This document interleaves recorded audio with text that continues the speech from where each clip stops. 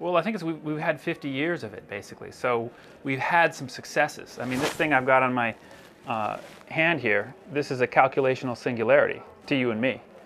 Like James Burke said, there's never been so much about which we know so little that's going on all around us. So this has outcompeted me at my ability to do arithmetic. So this is a small piece of intelligence that has shot past human beings in a very specific module, right? Calculations, timekeeping. But we're getting more and more of those kinds of pieces. Some graduate student made maybe it was a 15-node neural net, something small, that actually was able to find supernovas in the night sky because it's an easy image recognition problem. It gets white, and then over a week or so, it slowly fades off. Easy enough that a very simple program could be made to steer the telescope. So now supernovas are not hunted for by human beings anymore. When you and I use our credit cards, a neural net called Falcon, created by HNC, now Fair Isaac, this is a $100 million a year, $200 million a year program. It's a big project, a lot of people on it. Basically trains off of all your previous purchases, so you go out and buy Pampers and you haven't bought them for 10 years. That flags a human being, but it's not a human that's looking at the primary data anymore. And these are all pieces of AI that have outcompeted human beings in very specific areas. These are very narrow. But they're not, each of them are narrow, but we have 50 years of these kinds of successes. So we can show piece by piece by piece higher and higher order things. Now, the ability to do visual recognition of faces, we're just on the edge of it. Some of the military systems, we're just on the edge of this kind of an HNC system that would flag something unique, pop it to a human, and then the human can train the net. Say, no, you're not looking for that, you're looking for something a little different. The one that I'm the most excited about is what I call the conversational interface. So you and I were using something called Alta Vista, pretty primitive search engine in 1998. The average query that we did to Alta Vista was 1.3 words. How long did it take for us to double our queries to 2.6 words? What do you think? 2 years. It was 7 years. So by 2003, the average query length was 2.3 words. Okay, how long, no, sorry, 2005. Okay. That's 7 years. How long is it going to take for the next doubling to come? In my essay, I went on record saying it's going to be 7 years. Because what's actually happening, I think, is an exponential curve, which is basically code breaking. If you look at how code breaking works, when you're trying to figure out a foreign code, it goes on an S-curve. So you get all the easy primers first, and then it's hard to get the primers at the beginning because you don't really understand the system. And then you start getting them, and the more of them you get, there's this positive feedback loop, and then you figure out more and more about this foreign code you're trying to break. And then you reach the midpoint where you've got pretty much all the easy stuff that you need, and then there isn't so much more new stuff to get, and so then it starts to level out. So what I suggested is humans speaking to the web using sentences, whether they're typed or spoken, is actually on a code breaking function, which means it's going to look exponential for the first few doublings. When you and I make a query to each other, the average sentence question is something like 11, 14 words. So I argued that we're going to go from 2.6 to 5.2 to 10.4, and that's 2019. Okay, 10.4. Now 2019, that's getting up to human level questions.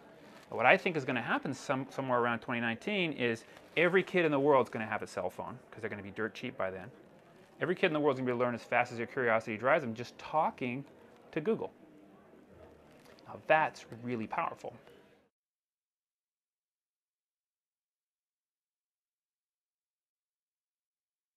Right? Because Google got an optical cortex. Google's the fastest learning baby on the planet right now.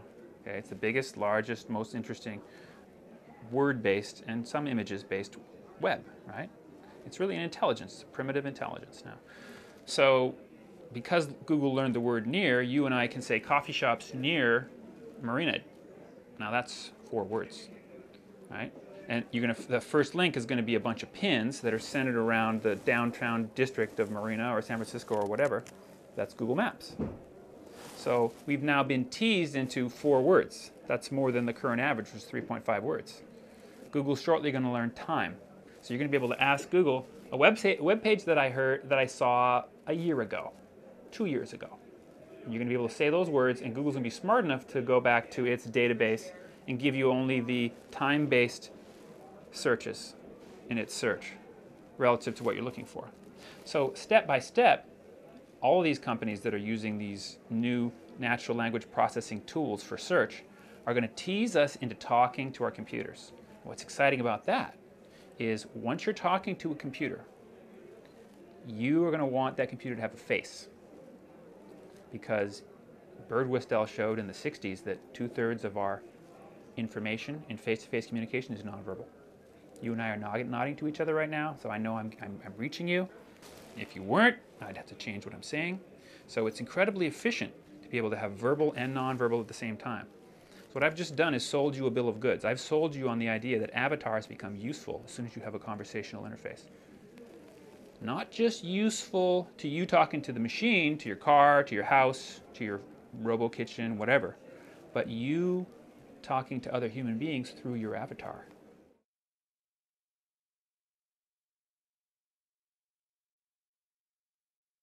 I remember as a kid seeing Sagan's cosmic calendar, and you put all the interesting events on a calendar year, and all the interesting stuff happens after June, right? That's where, I mean, everything's so slow. You're creating galaxies, takes forever. You're creating more complex galaxies. You first get the Earth-like planets right in the middle of the calendar year, and then what does it look like? The whole thing looks like a J curve, the whole second half of the calendar year. Why is that? Why does all of the acceleration occur toward the very end? There's something about the universe that we live in that biases it towards acceleration of information. And you know what? Our physics textbooks don't talk about that. They tell us about second law of thermodynamics, statistical thermodynamics, right? That everything's running down, entropy's going up. But we know in our bones that life does the exact opposite. Life is ordering itself. Life is accelerating itself. So there's a piece of physics, there's a piece of philosophy, there's a piece even of some spirituality that's missing here, right? I would say most spiritual systems got that way before the scientists did, right? And now we're trying to figure out a way to reconverge science and spirituality into this realization that there's something about life, there's something about this universe that is taking us to higher, more sublime levels. And there's good paths that we can make toward those things.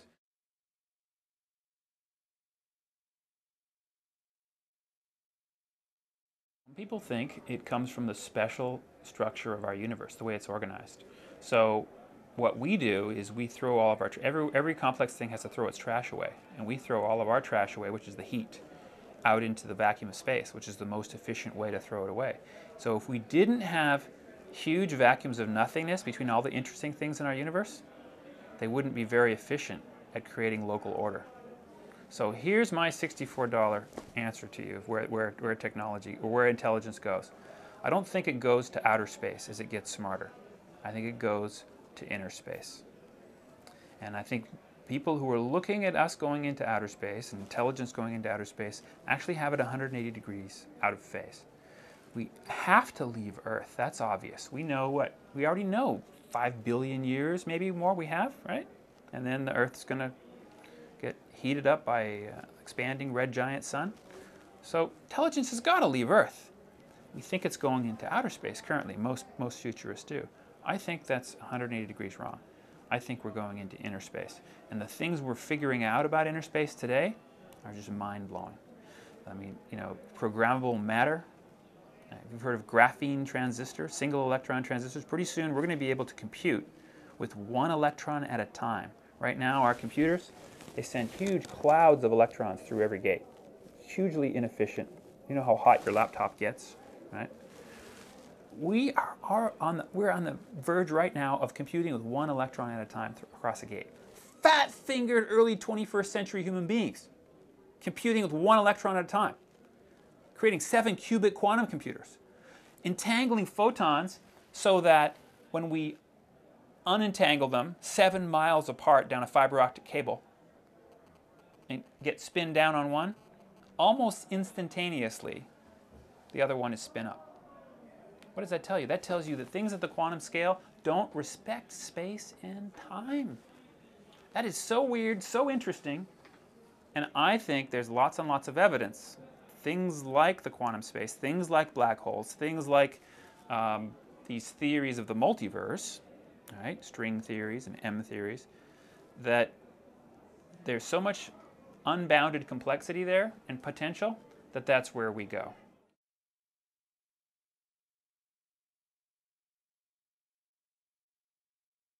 The Singularity Institute is opening the dialogue. We have to give ourselves permission to discuss these things. If someone is figuring out a way to get press, to get us to discuss these things seriously, that is absolutely what we need to be doing. And everything that I just said is just my one single opinion, having studied these subjects. I would love to see what James Surowiecki calls the wisdom of crowds in this space. Because once you get the nice bell curve of all the possible thoughts, I think somewhere in that envelope is going to be the reality. As he says, when you take a guess as to how many jelly beans are in that jar, your guess is going to be plus or minus 20% as to how many there actually are.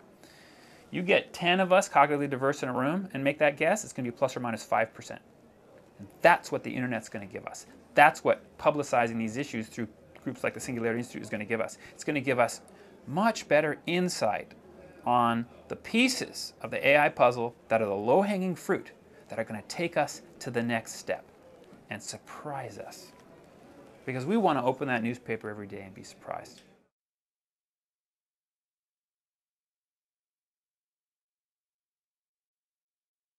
I think so. Yeah, I think that's the nature of the universe, is what Kurt Gödel called computationally incomplete.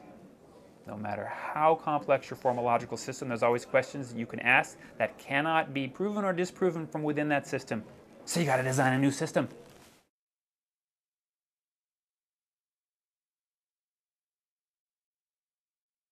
My optimism would be that there's these hidden factors. You can set up your wearable computer to filter whatever kind of reality you want to you. You can be in a complete echo chamber cocoon when you get that technology and completely zoom off from reality. But most people, I don't think, are going to do that. They're going to do it enough to keep their culture, but they're going to be fully conscious of how those technologies interact with them. Look at the Amish. I love the Amish, one of my favorite cultures. They debate whether they want to use rubber bands. Think about the power of that culture. They can decide, is a rubber band taking away from my community? Of course, they use cell phones on their own terms. They use rubber bands on their own terms, right? That's a really wonderful culture. I want that kind of culture to exist right past the singularity in its little bubble, like Spider Park Robinson says, this little Earth Park bubbles, where there's going to be deep nanotech surveillance on everybody to make sure they're not making nukes in their basement. But if they want to live that way, more power to them, man. I love it. Right? Because then there's more diversity, there's more ways that I can think and be. But you think of all those cultures that have successfully done that in the long term, and they snap back to reality to some degree. And so there's always seems to me real strong forces that pull people, even though they like to go off into those separate worlds, pull people back. And I have this law of technology, it's my third law of technology. And it's that first generation technologies are usually dehumanizing, because you don't get the interface right. And they're primitive. And they're the first time humans are using them. Second generation technologies are indifferent to humanity, so they're a wash, really. Some benefits and some negatives. And with luck, third generation technologies are net humanizing. And I think that's the way, for example, video games today. First generation, kids go off into their own space, they forget a lot of their social skills. We're just entering the second generation now, where kids can use TeamSpeak and they can talk to each other and collaborate as a group to solve a complex problem. So there's some impressive aspects, and plus there's some serious games where kids can actually, play chemistry simulations and maybe even learn chemistry, twice as fast as they would if they had to play with the nasty chemicals. And the simulations are realistic enough that they snap back to skills that they can transfer to the real world. But then there's all these negative effects still. So it's really, we're not even yet in the full second generation where you could say it's neutral, but we're getting close. think of a third generation where you're wearing the game with you everywhere, as you were mentioning earlier. You know, the bird flies by, and your knowledge management system tells you, you want to know the calculus behind that? I know you have an AP test in 3 weeks, and it's only going to take 2 minutes. I'll give it to you. And I promise you, you'll have it nailed. That kind of a world, you can imagine a kid who's so tuned in that you turn off the whole net, and they can be Survivor Man, right? And get food out of the ground for 2 weeks because they uploaded that little module. They can make change, which kids can't do today. They've lost that ability, right? Because we're still in first generation calculator, interactions. That kind of a world, the kids actually can be smarter than their parents were, never smarter than the machines, that's not possible, but smarter than their parents were at all the skills that matter to them, when they turn the machines off. And that's a truly empowering world, because then you can deal with the machines on your own terms. But I do believe that in the long run, you're going to start, your model is correct, I believe, in the long run. In the long run, we won't be using words like transhumanism and separation of identity, and we're just going to start to feel like these things are extensions of us. When your mom dies in 2050, you're not going to go to a tombstone to grieve. You're going to fire up Digital Mom. You're going to get all of her stories, all of her attitudes. You're going to be in some city in France where your grandmother was 100 years ago. She's going to whisper a little story to you through some digital scrapbook. It's not going to be your true grandma, but it's going to be close enough that you're going to feel like you're in all these places. And at some point, Digimom gets good enough, and you get good enough, that you start to feel like there really isn't much of a difference between my digital and my electronic self. And I think that successive approximation type of an AI, that's the one that I predict we're going to see. Now, there's other people at Sing Institute, and at the summit, who think we're going to see a very significant, what they call a hard takeoff. More power to them. I'm glad there are people out there doing that kind of work. I personally don't think we're going to see hard takeoffs except in these narrow areas that we've seen in the last 50 years. I could be wrong.